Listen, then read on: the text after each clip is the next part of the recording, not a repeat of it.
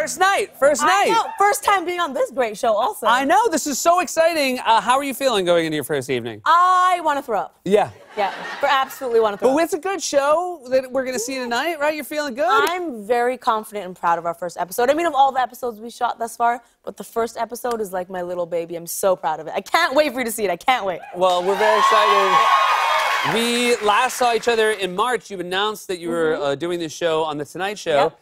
And then I came down, and I was a surprise, and we all had some champagne together. Absolutely. Yet, you did not know I was coming. See, here's what happened, was we had this segment planned out with Jimmy, and then super last minute, my publicist was like, hey, none of that's happening.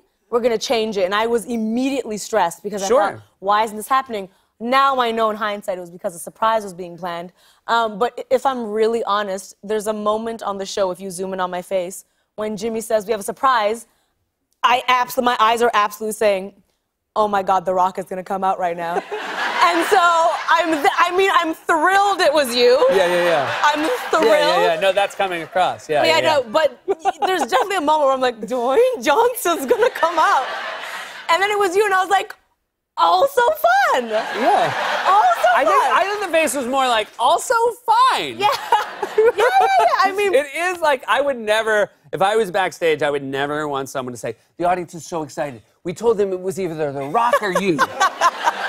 Get out there and show them you're not The Rock. But even though you're not The Rock, I gotta say, this was one of the most special moments of my entire life, and you made that possible. Oh, thank you. Well, that's so sweet of you to say. And so, you certainly made your career, made a name for yourself on YouTube. Yeah. 15 million subscribers to your channel. For those who are not familiar with you, how do you describe yourself to people?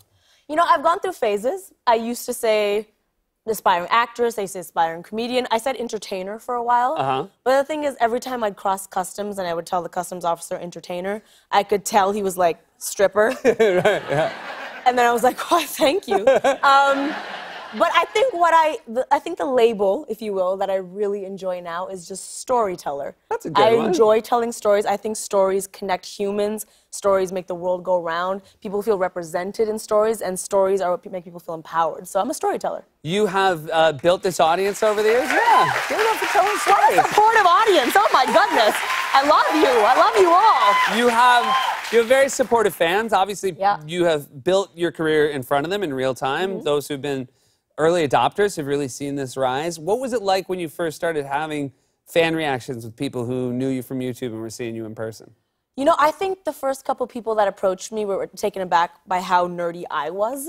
Because the first couple people came up to me and I was like, oh, can I get a picture with you? Like, can I get your autograph? This is so cool for me.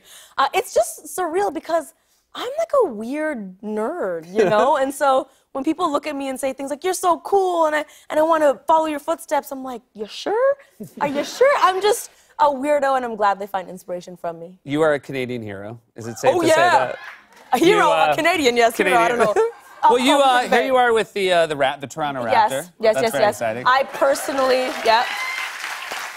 I like to feel that I personally won the NBA championship. Personally, as you should. Yes. You grew up in Ontario. Yes. And was this something? Would your parents have guessed at a young age that you wanted to be someone who was in the public eye, who liked to perform? I think so. You know, I was a very rebellious, annoying child growing up. Everything from wanting to paint my room a certain color to wanting to make weird videos on the internet. I think my parents know if I want to do something, I'm gonna do it.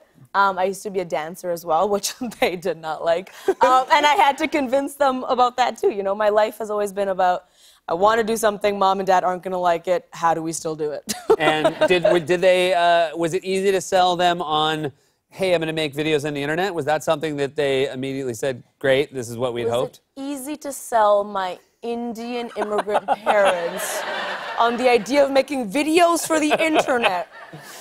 No, it was not. Yeah. I mean, I think to my benefit, they didn't really know what that meant. Sure. So they were just like, okay, do it for a year, and then when you fail, you can go back to grad school.